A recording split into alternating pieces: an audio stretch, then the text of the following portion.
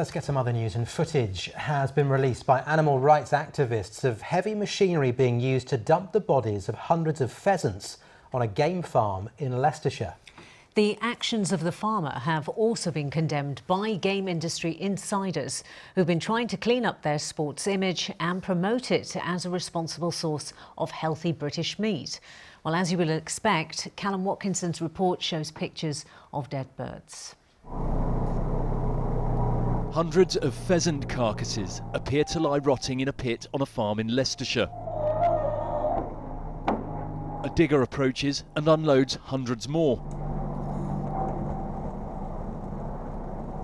This footage was obtained covertly by animal rights activists. They say it is proof that the British shooting industry is out of control and needs its wings clipped. Literally millions of these non-native birds are released into the wild, and then gamekeepers then shoot, trap and snare our native wildlife in order to protect these birds. So every aspect of the shooting, there's cruelty involved, and then eventually they're released and then blasted out the sky and then dumped in pits like the one behind us. Campaigners claim dead pheasants across the country are being discarded whole, shot in such numbers that supply exceeds demand for their meat. But the breasts had been taken from these birds, and the farmer claimed grey areas in the law on carcass disposal mean his actions aren't strictly illegal.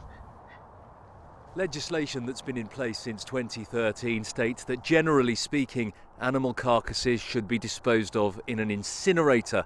But there are numerous exceptions to this. Wild animals, for example, can be handled differently.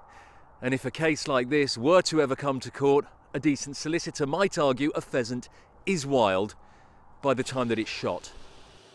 Registered and regulated, this plant has been processing game for more than a century. It's an example of the standards the British Game Alliance demands of its members.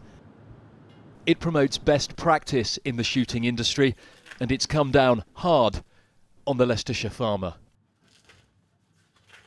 The British Game Alliance is deeply shocked and condemns the actions of this footage. And as the industry regulators for best practice, is everything that we're trying to stamp out and ensure actions like this doesn't happen again.